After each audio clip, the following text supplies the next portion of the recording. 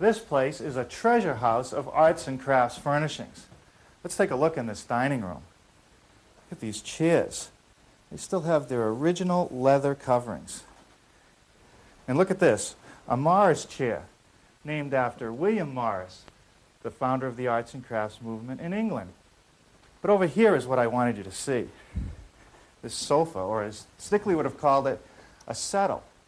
Now back then it would have cost you about $80 to get one of these. Don't even ask me what it would cost today. You know, I like the proportions. It's comfortable. And the size seems just about right. But what I like most of all is the look. Be sure to read, understand, and follow all the safety rules that come with your power tool. Knowing how to use your tools safely will considerably lessen the possibility of personal injury. And remember this, there is no more important safety rule than to wear these safety glasses. Now I'll show you how I built this sofa. Now this sofa that I made is about 6 feet long and made to comfortably seat 2 people. What you have to do is imagine that here we're going to place a cushion about 8 or 9 inches thick along the bottom. That'll bring it up above the floor the correct height. And then along the back we'll place a couple cushions and maybe some pillows on the ends. Now even though the cushions will hide all this nice oak, you'll still be able to see it from the back and the ends. Now when I went to buy the material for this, I ran into a problem. I wanted 4x4s for the corner post, solid oak. And I couldn't find any unless I was willing to wait a long time to get them or pay a premium price. But I was able to find some 8/4 by 4 oak. It's 3.5 inches wide and 1 3/4 thick. So what happens is if I glue 2 of them together, I end up with a piece of 4x4. Even though this material that I bought was a real good quality, when I glued it together, I still ended up with a slight variation between the 2 pieces. So what I have to do is even it up, and I'm using my thickness planer. The idea is to take about a 32nd of an inch off one of the face sides and one of the edges on all 4 blanks before I make any adjustments to the machine.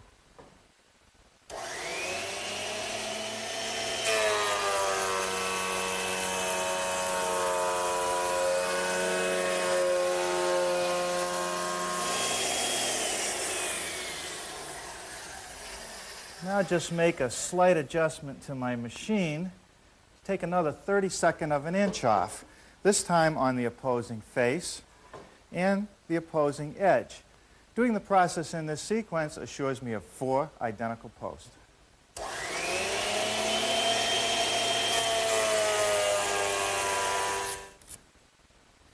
Well, I've just finished laying out my post for several mortises that are necessary to join all the rails together.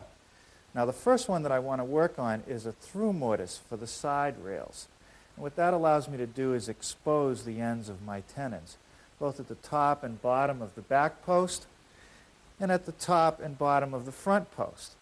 Now to make that mortise, I'm going to use my drill press, which I've set up with a mortising attachment. And it has several parts. One is this fence against which I hold the stock. And there's a hold down piece right here which allows me to pull the chisel out of the work and not lift the piece of wood off the table. Then there's the chisel itself, which is a hollow square chisel that slips into a chisel holder which is attached to the spindle of the drill press. Now inside the chuck of the drill press is a bit, a special bit for this attachment which passes through the chisel and it sticks below the chisel edge just slightly, and that's so that the drill will do most of the work, drilling out the wood first, and the chisel just squares it up. Now, because my mortise is 3/4 of an inch wide, I'm going to be doing this in 2 steps. One from this side with my 1/2 inch chisel, and I'll turn the work around to finish up the width. Also, I don't want to go all the way through the piece in one step. I'll do half of it from this side, and then I'll flip it over to do the remaining.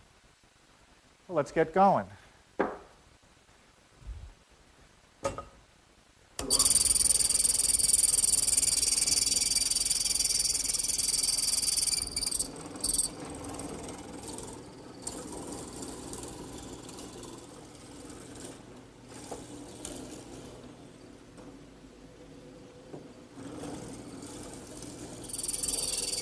And now I just need to do that to the other 3 legs.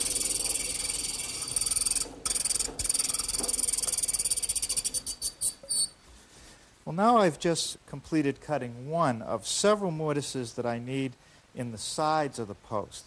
And these don't go all the way through. They're only about 2.5 inches deep. And I'll show you over here on the prototype what they're for.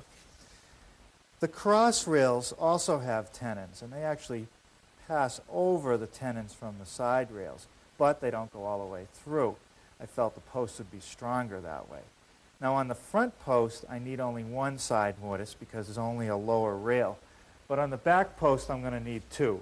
One for the top rail, one for the bottom rail.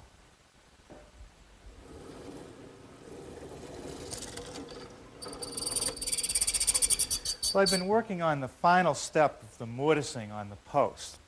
Let's look at the prototype and I'll show you what I'm trying to do. Now the mortises that I made for these through tenons are certainly large enough to hold the assembly together. But the problem is the rails are 5.5 inches high. That means the bottom part of this top rail isn't really supported. It could twist out of shape. And I suppose I could have solved the problem by just simply making a larger mortise, which would have given me a larger tenon. That only works up here on the top front. Every place else where there are cross rails coming in, if I had made a large mortise, the side tenon could have only been 1.5 inches long. And I don't think that's strong enough. So what I've done is taken the post and enlarged the mortise to give me the support I need to keep those rails from wanting to twist. Now the mortising attachment does a real nice job cutting these, but there's always a little bit of irregularity which you can either clean up using a rasp or a nice sharp chisel. Well, that seems to fit pretty snugly. Now what I have here is a sample of the tenons that I'm going to be making. I need tenons at all the connections where the rails meet the post. And what I want to end up with to start is a 4.5 inch high by 3/4 inch thick tenon. Now the most critical cut are the shoulder cuts along the face and at the top and the bottom. That's because when you slide the tenon into the mortise, you want it to fit perfectly tight against the face of the post. The best way to make those tenon cuts is on the table saw. Now, the idea is to set up a reference so that you can make all 4 cuts without having to change anything. The first thought would be to simply set the rip fence the right distance from the blade and use your bevel gauge to just pass it through, turning it around. But that's dangerous because whenever you have the miter gauge and the rip fence used in combination, you stand the chance of kickback. You could take a stop block and clamp it to your fence behind the saw blade, and that becomes a reference point to guide the pieces through. Now for small pieces, that's okay. But the larger the piece gets, the more chance there is that as you go into the blade, you might slide a little bit or wander, and then that shoulder cut is not going to be very good. So what I've done is modified a miter gauge. Taken another one that I have here in the shop and screwed a piece of wood to it, a long, straight piece. We're not even going to use the rip fence with this system. Slide it out of the way. And after I put the piece of wood on the miter gauge, I made one pass through the saw. That gives me a precise location of where it's going to cut. From that mark, I can measure over whatever length tenon I want. In this case, I fastened a stop block here for my longer tenons. And later, I'll move it to this other line for some short tenons. Now, all I have to do is hold my stock against the stop block and just keep passing it through. The first cut is along the face, 3/8 of an inch deep. I'll do both sides of both ends of all the pieces.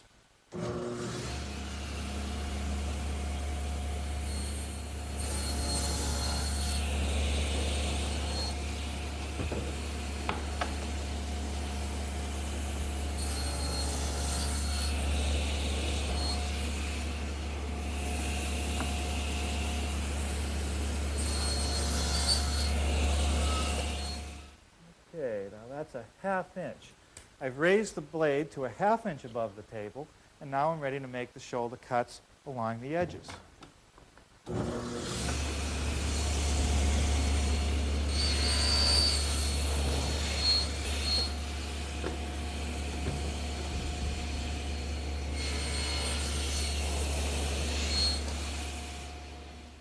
Well, now I'm going to turn to my bandsaw to make the cheek cuts. And those are the cuts that remove the material around the sides of the tenon. Now on the bandsaw, if you try to hold a board that's only 1.5 inches wide, perfectly perpendicular to the table surface, it's not easy. It wants to rock. And even if I was to use the standard rip fence that comes with the saw, that's only 2 inches high. So I've made a device, a jig, to fit on it. 2 pieces of plywood screwed together at a perfect 90-degree angle, and that'll hold my piece correctly in line with the blade. Now I've set the fence the right distance away to take the material off the side of the tenon so that it falls away rather than on the other side where it might get jammed up in the blade. It's a 1-inch bandsaw blade because we're making such a big cut, and I've installed a stop block over here which will stop me from going too far and ruining those nice shoulder cuts. It works great. Watch.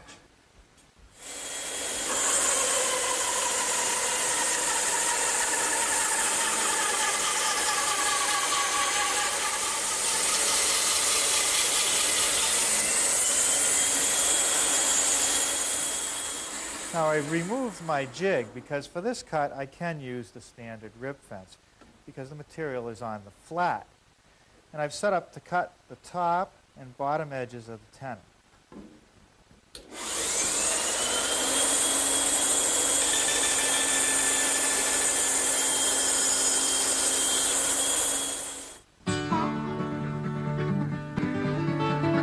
Now I've set the bandsaw up to make a cut so that I end up with a tenon that's exactly 2.5 inches wide. That's the piece that's going to go all the way through the post. The next cut will be right here, removing this waste material. And this is the part of the tenon that's going to stop it from twisting.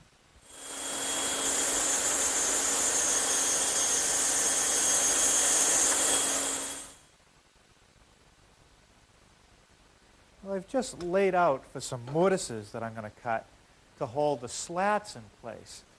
Now the slats are set up in such a way that the space between is equal to the width of the slat itself, or approximately equal.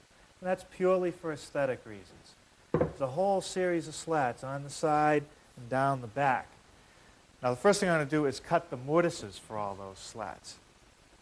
I'm going to use the drill press again, which is still set up with the mortising attachment.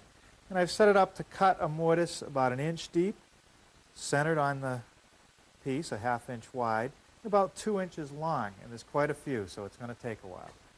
I finally finished making all the mortises for the slats, and this morning I started dry fitting the piece together. Now you might wonder why go through all this trouble. Well, really what I want to do is make sure that all the mortises and tenons for the rails and the posts are correctly made and, fine-tune them. But more importantly, I want to check the distance between the top and bottom rail. And I've made a little stick which fits in this side, and I just measured it roughly. This is the side that has the greatest distance between the top and bottom rail. And I'm going to use this gauge stick to check the other areas. Now, on this end it seems okay. But over here, it's not going to fit. And what I want to do here is make all the slats uniform, the same size. I want to mass produce them. So I'm going to trim a little bit off of these top rails to make them consistent. And to do that, I think I'll just use my joiner.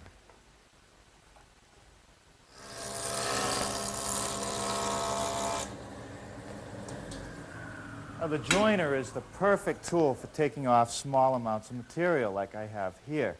The overall amount that I have to remove is about 1/16 strong, or a little more than 1/16 of an inch. I don't want to take it off all at once. I've set the joiner up to remove about 1/32 of an inch at a pass, and I'll keep going until I get to my line.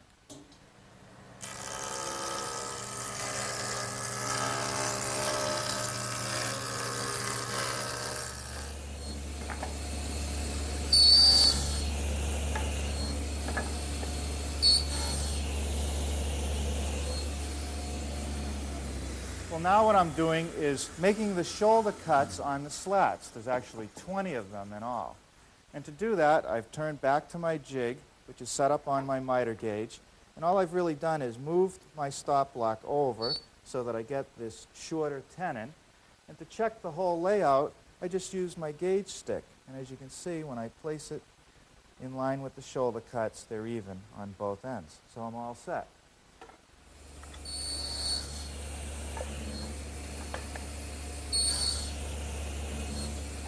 Well, as before, I'm turning to my bandsaw, equipped with the factory rip fence, to remove the rest of the material to complete the tenon.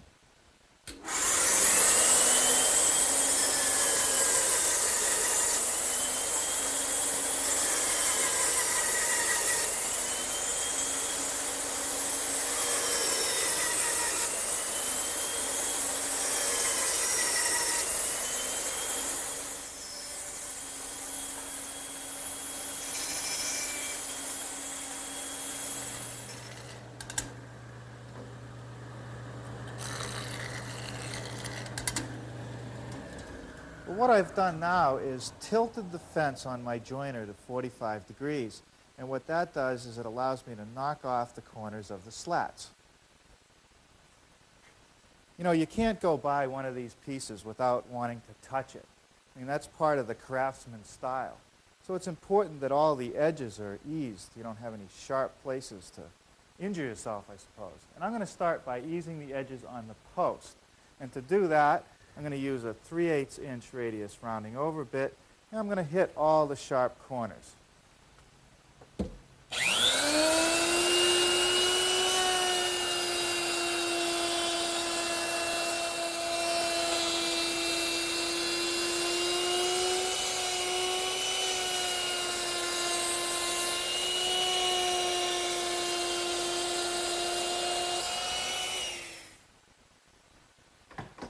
Well, now I'm ready to ease the edges on the 2x6s, and these clamps come in real handy. They not only secure to the workbench, but they also hold the piece securely in place while I route it.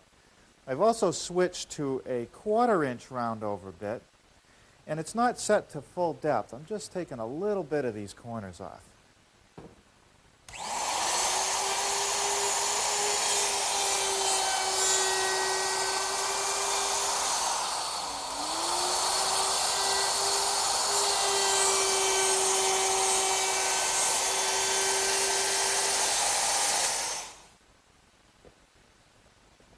Well, now there's one more thing. I mustn't forget to round over the ends of the tenons where they stick through these posts, because if I don't do it now, I'll never be able to do it later. And I'll just use my router.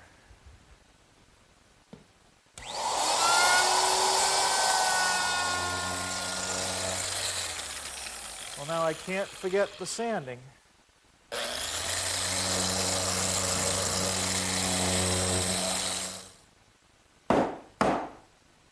Okay, now I'm ready for some assembly. And the first thing is to install the slats in the rails. And they're just dry, no glue on those tenons.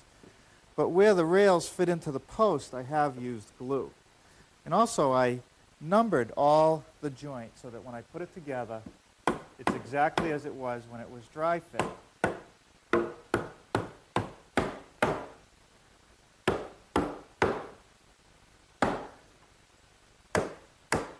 I almost don't need any glue on those joints.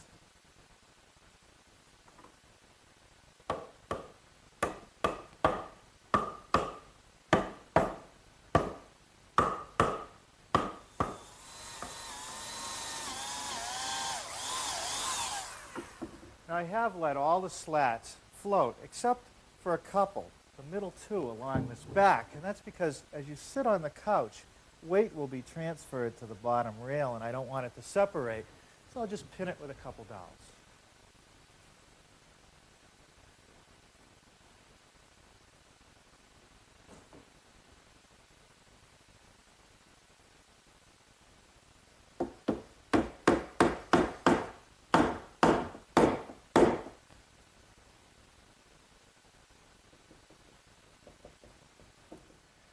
Now, moving quickly before the glue dries on all these tenons, I'm going to put this whole assembly together, clamp it, and pin it with some more dowels.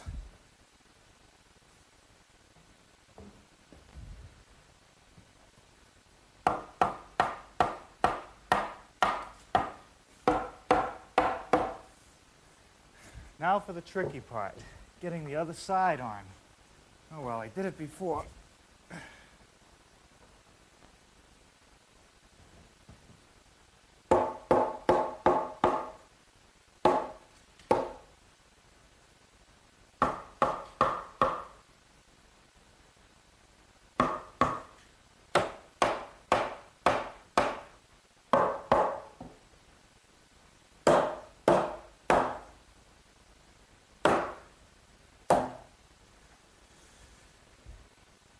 Well, now a clamp to hold it all together.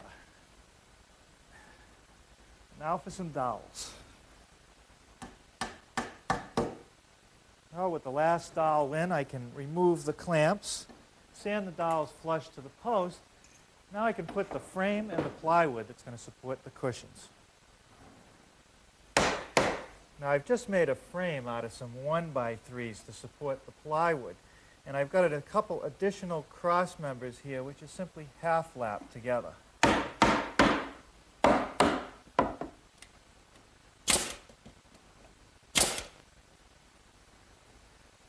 I use this little guide stick to accurately position the frame while I nail it.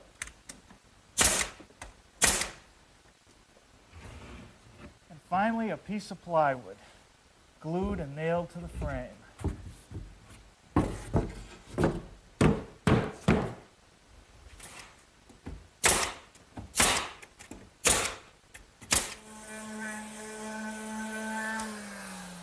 Well, a little more fine sanding and this piece will be ready for some finish. I suspect that Stickley probably would have finished it kind of dark. But you know, this oak is so handsome, I might think about using a clear finish.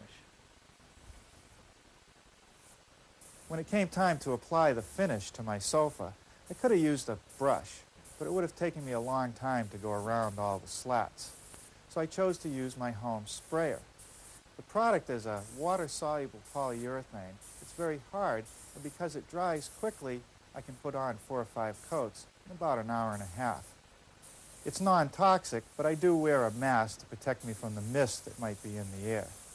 And best of all, I can clean the whole sprayer up in just a few minutes with soap and water. Well, that wasn't too bad. Now all I need to complete this project are the cushions, and they're on the way.